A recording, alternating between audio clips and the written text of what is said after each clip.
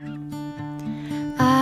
was a little girl alone in my little world, who dreamed of a little home for me.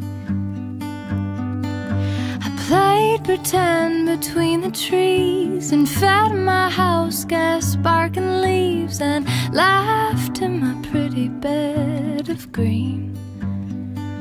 I had a dream that I could fly from the highest swing. I had a dream.